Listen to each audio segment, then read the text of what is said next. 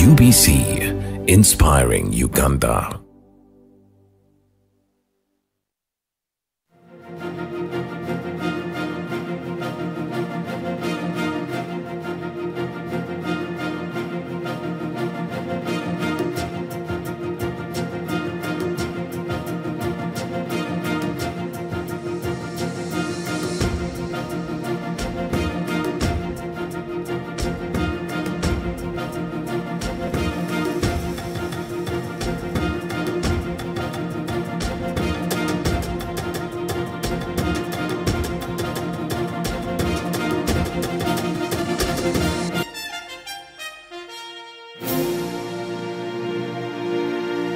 It is episode 23, season 11 of the weekly business roundup. Welcome, my name is Wadulo Arnold and we're glad you're watching UBC TV.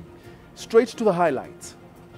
The Parliamentary Committee of Environment and Natural Resources visits solar power water sites in Western Uganda. EcoBank Uganda has launched a premier banking service. Uganda Airlines prospecting a new aircraft.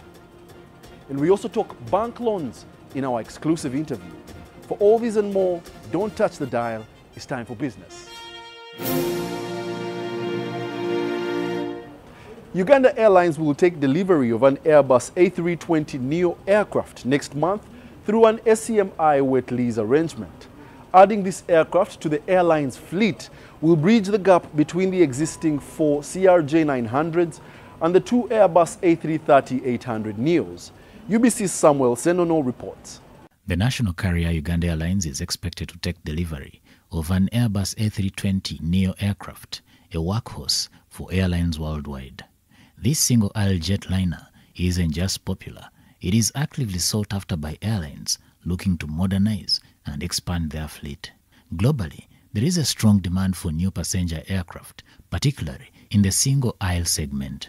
The timelines for production, the timelines for aircraft availability keep moving further and further if you don't make your orders. We haven't made an order yet. The nearest we can get is 2029, 2030. For Uganda Airlines, which is operating a fleet of 6, including 4 Mitsubishi CRJ900s and 2 wide-body A330-800 neos, the need for a mid-range aircraft is long overdue. According to the airline CEO Jennifer Muturaki, the airline is considering a wet lease option of aircraft crew maintenance and insurance.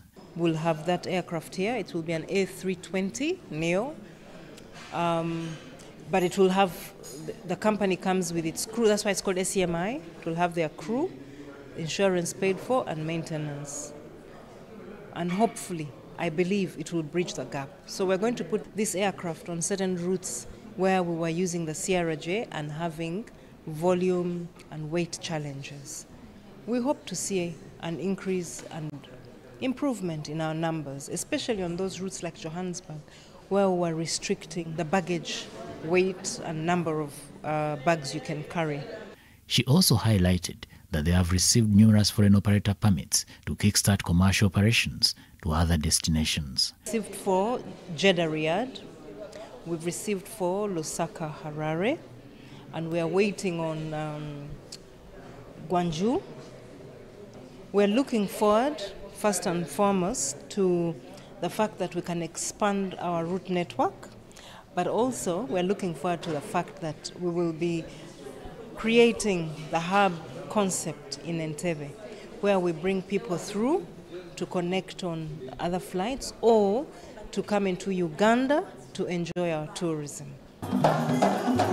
Bamturaki said this at the sidelines of an iftar dinner organized by the airline for the Muslim community in Kampala. The event was graced by Abbas Sechaz Mulubya, the Secretary General of the Uganda Muslim Supreme Council, among others. The Parliamentary Committee of Environment and Natural Resources, chaired by West Budama South MP Emmanuel Otala, had a 3-day oversight visit of the solar-powered water supply and irrigation project sites in central and western Uganda.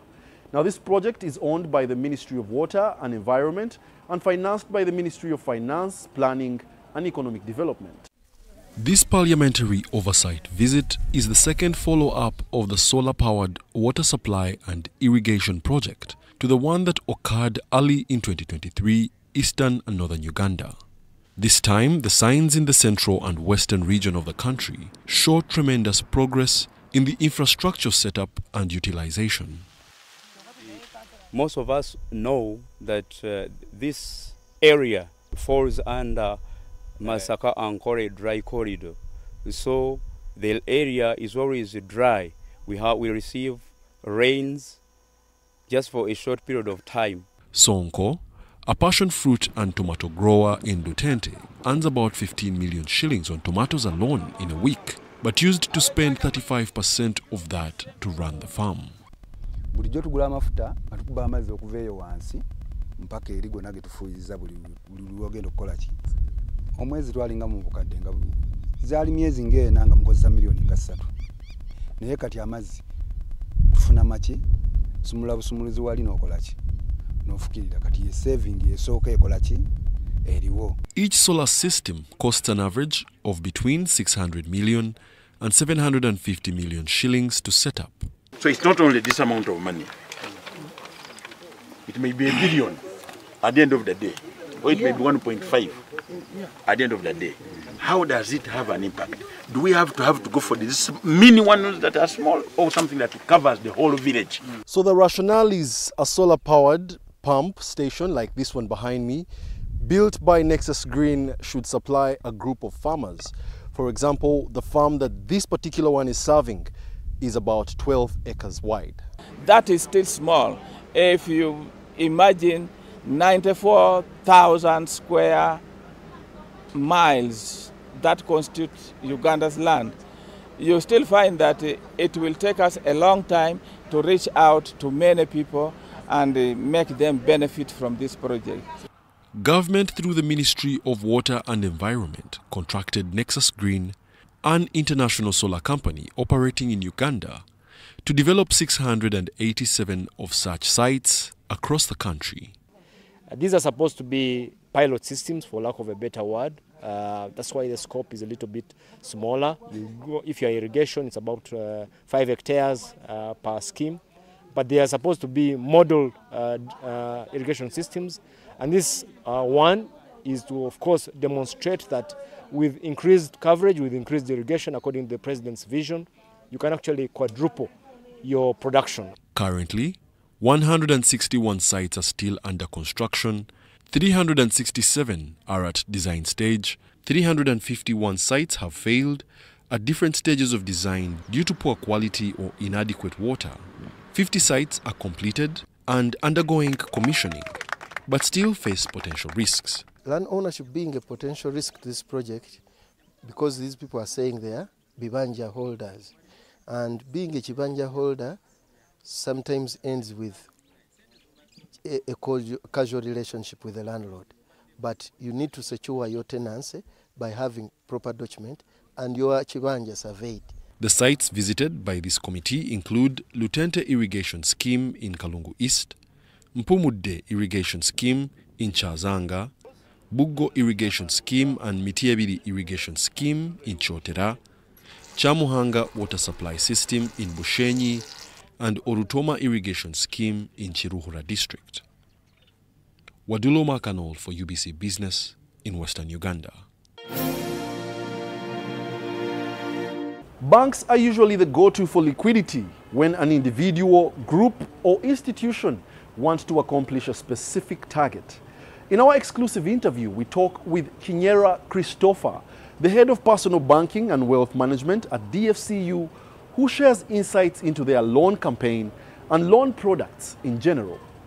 Hello and welcome to another exclusive interview on the weekly business roundup. My name is Wadulo Arnold, and today we have a topic for you, which is bank loans. Many of you acquire loans from financial institutions seeking to complement your business's capital or your school-going endeavors. Whatever the case, you need a loan at some point in your life. So I'm joined by a gentleman. I'll allow him to introduce himself, his name, and what he does. Thank you so much, Mark, for joining us here. Quite excited to have you. Greeting to our esteemed customers. My name is Kinyera Christopher Allen. I head personal banking at Wealth Management. So, Mr. Kinyera, I would like to know, you are launching the DFCU Gwamobintu campaign, which is a salary loan campaign running for about, 16 weeks? Would you enlighten us more about what this campaign is about? Thank you, Mark. This is DFCU has launching a 16-week campaign, which we call Gwamobintu.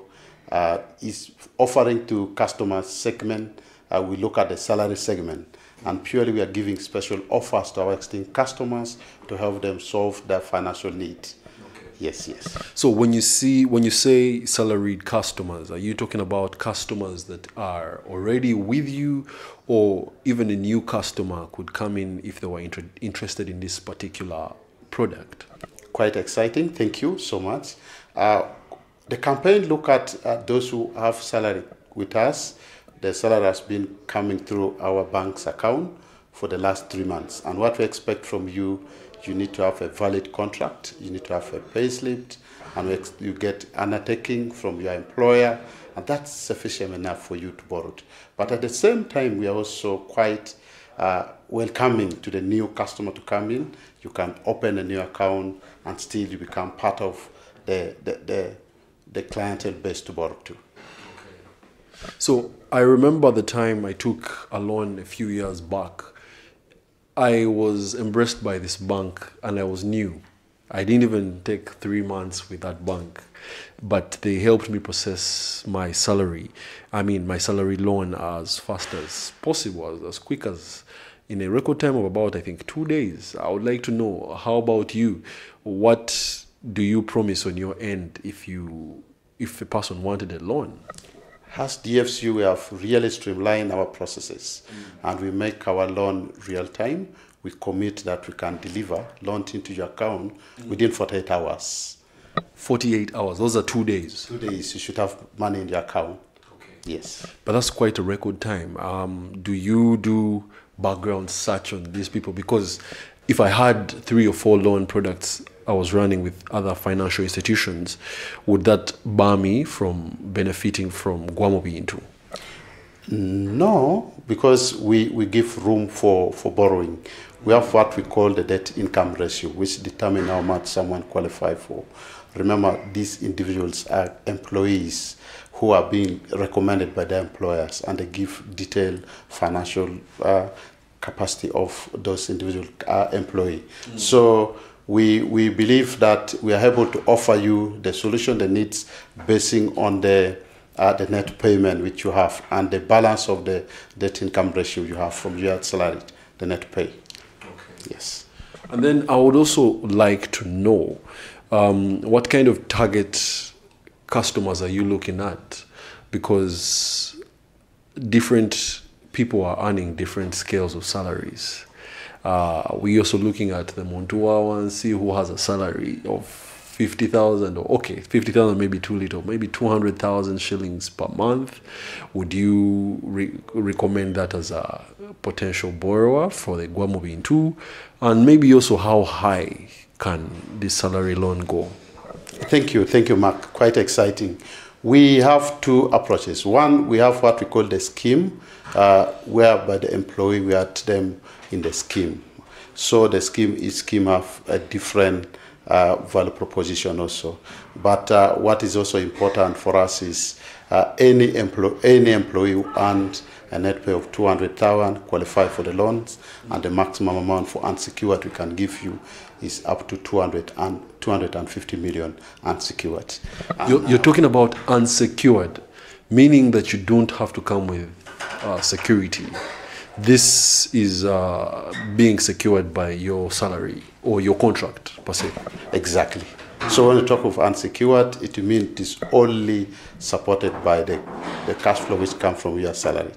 So it is up to 250. And we are also glad to inform our esteemed customers that we offer up to 84 months, that is 7 years, a spread of 7 years, to give people a balance of money for them to live with. Okay. Yes.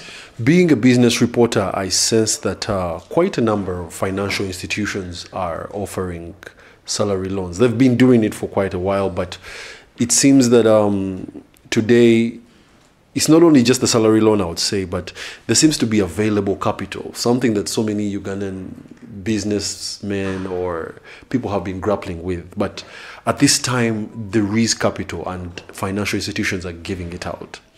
But from the perspective of loans, could you provide insights into the long-term impact of salary loans on the financial well-being of customers?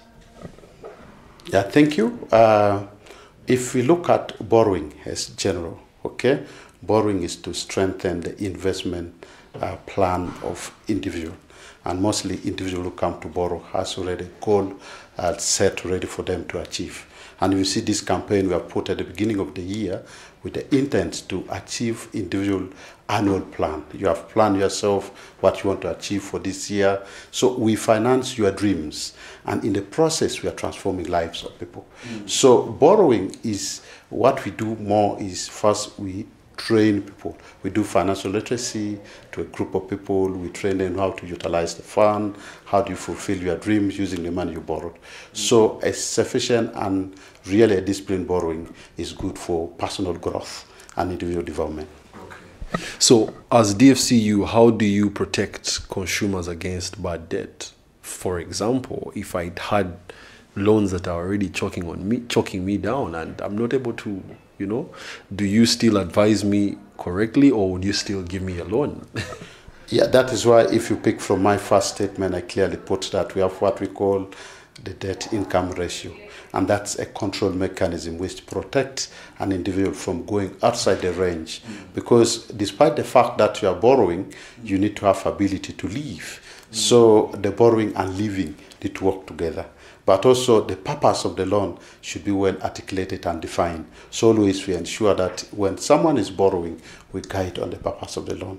What do you want to achieve out of that? It's part of sustainable way of financing. How about when it comes to the interest rate? Are you offering us the best rate on the market, or would you mind sharing with us what interest rates customers will be able to borrow at? I believe if we look at the interest rate in the market, particularly in this economy, there are so many variables which are put in when you are putting at the interest. When you look at the interest of while you are lending to the customer. But for ours specifically, our lending we have put up to 17.5%, and that's the rate we are giving in the market. And I would like to know, 17%. I've seen banks that give at 15, 16, and 17. Is this determined by, one of the reasons, is it determined by central bank, CBR, or what usually brings your rate to what you, can I negotiate downwards? In other words, that's what I'm asking. Okay, you know, when we are looking at pricing in the banking industry, and that is what outside is called interest rate, there are like 4 key component of variables we look at. One of them is what we call credit risk. What is the risk in the market? Number 2, we look at what is the inflations. 3, we look at also what is the central bank lending rate. Okay, what is the cost of funds? Okay, all those amalgamated, it gives us a clue of the industry rates, and that is how bank modernize. They come clearly with what rate they can offer in the market.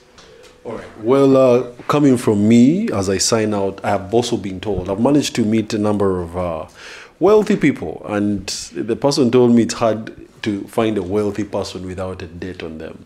And that's because they go through the process of borrowing money and investing money, borrowing money and investing money. So you might have a good idea, but if you don't have the capital to run the idea, then you're very likely going to be stuck. So take advantage of these products that come out here, and make sure that you can, pay them sustainably, and make sure you develop yourself other than, misusing the money and you're in a trap. Otherwise, thank you for joining us for this exclusive interview of the weekly business roundup. My name is Wadulo Arnold, and catch you on the next one. Thank you.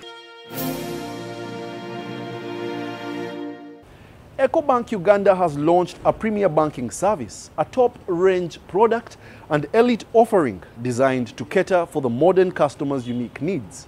According to Grace Mulisa, the managing director of EcoBank, the premier banking proposition is designed to revolutionize family businesses and lifestyles. Uganda's banking industry has grown greatly over the last 2 decades. However, with the recent announcement of the country being elevated to the lower middle income status, the industry players have more expectation. Grace Mulisa, the managing director, EcoBank Uganda, made this revelation. I think as a country, we've just been upgraded into lower middle income status, and that's really big for us. It simply means that today, so many Ugandans actually requires support when it comes to financial matters. And that's where they are in terms of stage of life. That we will advise them when it comes to financial matters, that we will educate them, and we will walk that journey beyond this stage of their lifestyle to the next stage and the next stage. To keep up with elite customer preferences and the changing banking trends, EcoBank Uganda has launched a premier banking service. The new product represents the Pan-African Bank's commitment to excellence, offering a banking experience tailored to the unique needs of the clients. We are doing this so that we can be able to give an opportunity for our customers to be able to use their time to do other things that are of value to them, and also to trust us with the way that we can make their lives in a better way. EcoBank Uganda, being part of the bank group of EcoBank, the Pan-African Bank, as our customers, we commit to you that we are going to work with you in this relationship across all our markets, and you are able to receive this premier banking service across any of our markets at any time. At the event, graced by the Director's supervision at the Central Bank, Tumuwene Twinamanzi, EcoBank unveiled the Visa Infinite card, a seamlessly integrated card with the bank's offering. Visa Infinite is at the apex of the Visa card range, with a host of benefits which include lounge access, discount to hotels, concierge services, meet and assist, all these features that really befit the lifestyle of a premier banking client. We also did launch our Premier Center. We have refurbished our Premier Center here today. As you can see, looking very, very beautiful. We're grateful to have the customers that came and joined us here today as well. Those have been the key things. And when you look at it, it's really taking banking to another level for our customers. Okay, EcoBank is a Pan-African bank where in 35 African countries. Advanced security features, Infinite Card unlocks numerous benefits such as exclusive discounts and cashback rewards, a proposition that goes beyond traditional financial services. Dennis Igoa for UBC Business. Whitewater rafting, a thrilling adventure activity synonymous with the River Nile, is now making waves in western Uganda near the renowned Bwindi Impenetrable National Park and Queen Elizabeth National Park, as Denis Sigwa reports. 3 day. If you have 3-day weekend, you break up the trip on the way there. Sadat Kawawa, a seasoned whitewater kayaker and rafting guide, sheds light on this emerging trend, challenging the traditional perception of rafting being exclusive to the River Nile in Uganda. And after some years of enjoying a lot on the Nile in different countries, later on I realized that in Uganda we have more than just having the Nile rafting.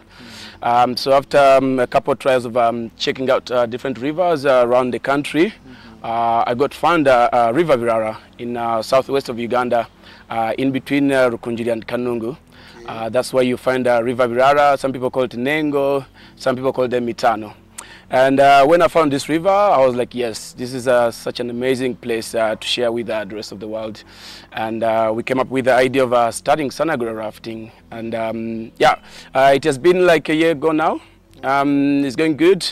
And right now I'm here to tell the rest of the world that this is another piece of adventure in Uganda that for many years we didn't know about it. And it's there waiting for us. It runs all year round. Sana Rafting, pioneers of this new venture of an exhilarating experience on River Birira, nestled between Kanungu and Rukunjiri districts. This Class 4 river boasts continuous rapids, promising adventure enthusiasts a thrilling blend of excitement and adrenaline. Sadat Kawawa emphasizes the significance of the gorilla rafting experience in captivating both local and international tourists. It's a very safe river because it flows in the neighborhood of local people around, and there's a lot of local people who've been looking at this river for years and years. So before we started making it commercially, we talked to some locals, so we could ask like, where do you think it changes? Where do you think could be some troubles? And these people were really nice that they could tell us where could be some issues. So it's a seasonal river, yes, but it's really safe, so it doesn't matter what time of the year. So one year down the road, how is business? Yep, it's going good. I can say, of course, right now we're in the phase that we want to tell out to people that this river is there to enjoy. Either you're looking for extreme, either you're looking for family rafting to enjoy with your family. We have two different sections of the river where like both adrenaline seekers and the non-adrenaline seekers can enjoy. So it's going good, but we're in the phase of like bring it out to people, show to people, because people didn't know for so many years that it exists. Okay. So since we found out, we are trying hard to bring out to people. Nathalie van de Brakel of Sana Rafting highlights the distinct appeal of rafting on River Birira, complementing the awe-inspiring Nile experience. Rafting around the world takes you always to very beautiful places to experience nature from an angle that you don't see it otherwise from. So you can't drive there, you can't hike there, you see it from a river. It takes you through mountains and canyons often. And where we do it, it takes you through the jungle. And it's right in between Queen Elizabeth and Buendi National Park, so it's right the route that many tourists take. And the river is, well, if you compare it to Jinja only, most people in Uganda know rafting in Jinja. In Jinja, the river is very wide, so you're super far from the side. And in Rukungiri, the jungle beds are tangible. Really, the flora and fauna, it's hanging over the river, and you really feel like you're in the jungle. I felt like I was Jane in the movie. Okay. And you have no idea what's around the corner because the river is always turning. Are you ready? We are ready, man! Oh, paddle, back paddle, backwards, back paddle. Okay, get down, and forward, forwards. Natalie advocates for diversifying Uganda's tourism offerings beyond the renowned gorilla trekking in Bwindi Impenetrable National Park. Introducing adventure activities like whitewater rafting broadens Uganda's tourism appeal, enticing travelers seeking unique and adrenaline-pumping experiences. Our section is a little bit longer. Okay, how long is it? 25 kilometers, and we take you on the water for 3.5 hours. Wow. That is including a local surprise, because we like to engage the communities around the river. Okay. And they have things that they do, banana plantations to show, and then a small surprise that we usually don't tell the clients. And then some local snacks and a lunch on the water. It's about 3.5 hours, yeah. All right. I heard you mentioning about zip lining. Is that a product that you offer as well? Well, we don't offer zip lining, but if you come to Rukungiri, you can do zip lining in the neighborhood, but you can also make a couple beautiful hikes. It's a hilly area, and you can do mountain biking there as well. Yeah, but we offer the water sports part. At the moment, we take foreigners for $145 and Ugandans for $350K. Per person. Okay. If that is inclusive, what does it cover? That includes all the safety gear, the transport to and from the river, from Rukungiri, where we welcome our clients, the lunch, snacks, a beer or a soda after the trip, and then transport back, plus all the photos.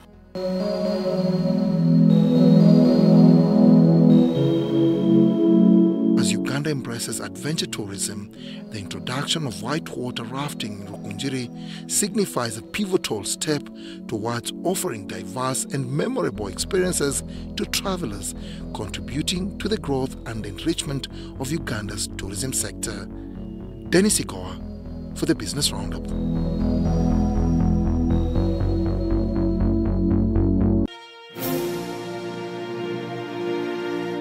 All is well that ends well, a famous quote that mirrors a play by Shakespeare.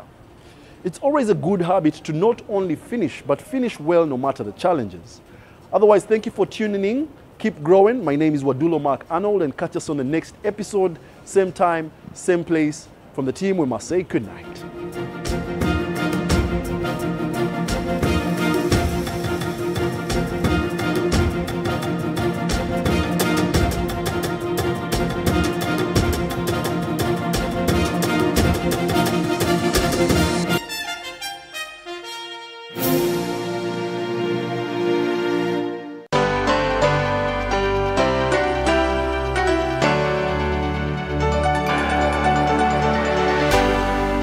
UBC, inspiring Uganda.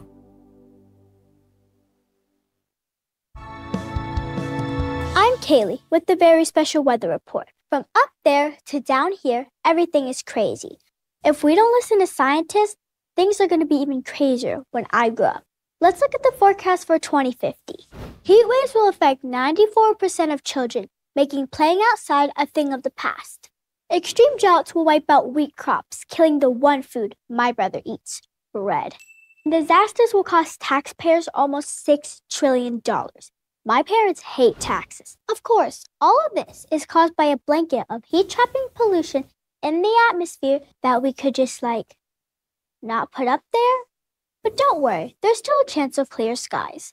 Right now, clean energy systems are moving in from the east to the west, creating tons of cool jobs. And solar prices have dropped lower than oil and gas. Going to the satellite, it looks like a high-pressure system of grown-ups could still move in and protect kids from an avalanche of really bad stuff. Some gusty political winds ahead, but they're no match for the power of Hurricane Felicia. That's my mom. We'll keep you posted as we track if adults stop wasting time and fix this totally solvable problem. Because it's not just a weather report to us. It's our future.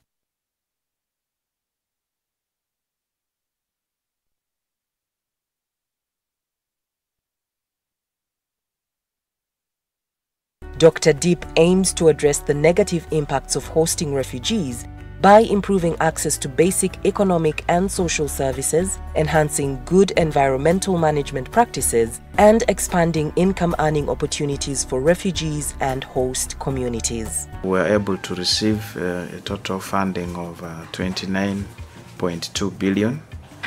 And this money, we've received it to implement the sub-projects under the different components. Kureba urusozoro bwiro bwakabatine mutogwabire gurimo akatali mu kinyansi cyona batushomesa kutushemerere ku murushozorwe tukarubyara emiti ekagire cyabasa kutuyamba mu omubiro byo misho. Cohesion. The major challenge that was affecting mainly farmers was lack of access to cheap credit. The project has reached over 3.3 million beneficiaries and implemented over 6,791 sub-projects. Don't miss DRDIP General Impacts documentary on 1st April 2024 at 7:30 p.m. on UBC TV.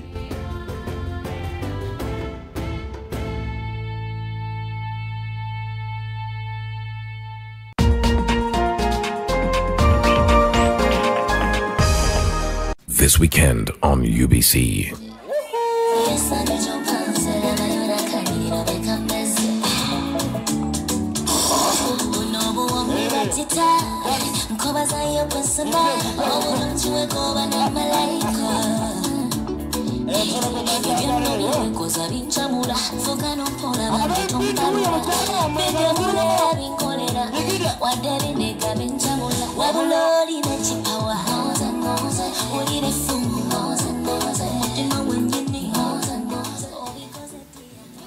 Ompe Mwanyoko, Gloria, Kisha, Mukisa, Mubitiwe bingi ebijjo.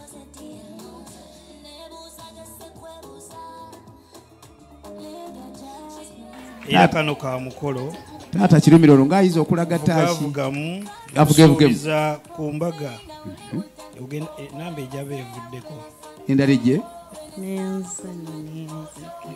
You really moved my heart.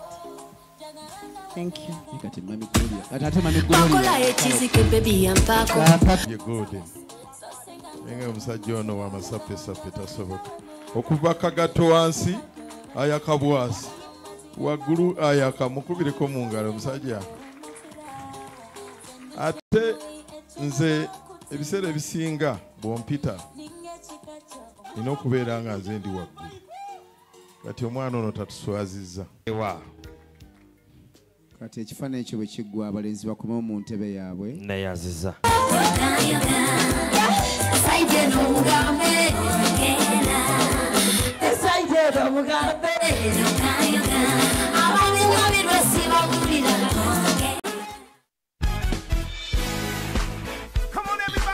Welcome to the enlightening, life-changing, and world-filled broadcast brought to you by Glorious Church of Christ Ministries, where all saints are equipped for ministry through the revelation of the new life by the Word.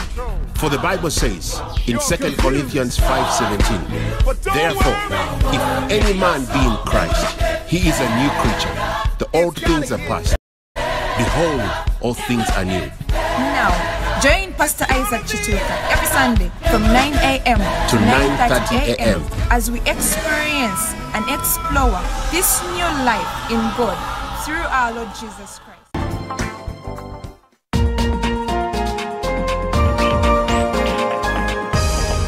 This weekend on UBC.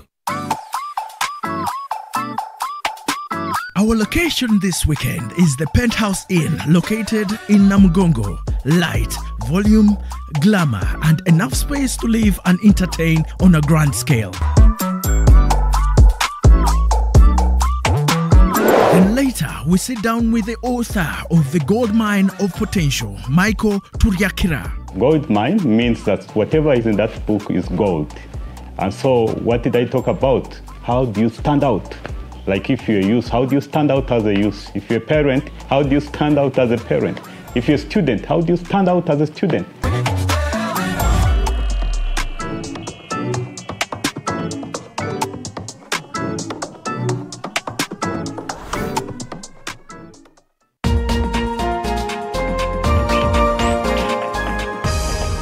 This weekend on UBC. The young man that is planning on getting married, you want to get married, but you do not know what marriage is about. Perhaps you did not have an opportunity to have your parents, your uncle, your father speak to you and tell you what marriage is about. So Afande Asan Kasinje is going to be guiding or mentoring the young man that is about to get married, especially those ones that are still a little bit naive as far as the marriage issues are concerned. So do you think that it is important to intentionally mentor young men? We need always to be shining examples to our children. The kind of son that you want to be, you have to be intentional about it. To have your son become the kind of man that you want in a home. A man that fears God, a man that respects his wife, a man that respects his children, a man that works so hard to put food on the table, a man that is responsible, honest, that has humility. You have to demonstrate them. Yeah, because in the fellowship of men, men themselves have to mentor themselves, each other. And that's why we say iron sharpens iron. Welcome to the Garden of Eden with your marriage anchor, Prosi Buyono.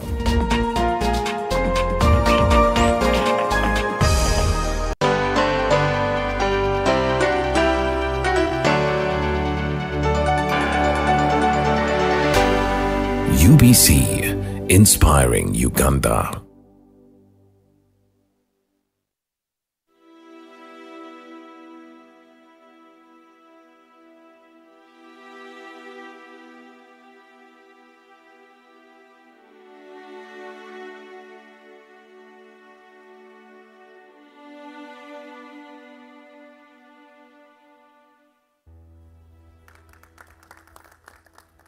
That the biggest component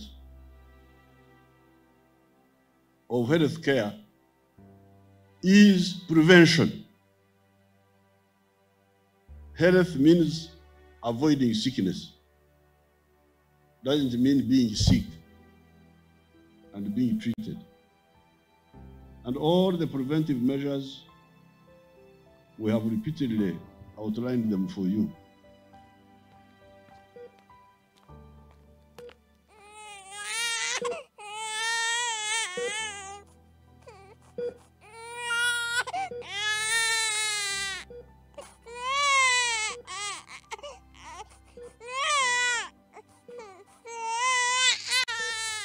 This specialized women's and neonatal hospital is important to me because I know that people need quality specialized health care, and since specialized health care is not yet available to all people, this hospital is truly the lifeline now to the majority that need it. Life starts with a healthy mother, a healthy child. The Uganda Demographic Survey of 2022 shows a reduction in Uganda's maternal mortality to 189 per 100,000 live births. To ensure a healthy and productive nation, the government of Uganda has been allocating funds to the health sector to establish facilities that offer health service up to referral level. The First Lady of Uganda, Honorable Janet Kataha Museveni, has been at the forefront to ensure the life of a mother is protected. It means life-saving for both the mothers and the neonates, especially those who are born prematurely. And at Mulago right now, there are many who are there. And it's just a blessing to know that they have this facility that can take care of them. Constitutionally, the government of Uganda has an obligation to provide basic health services to its people. The Parliament of Uganda saw it important that women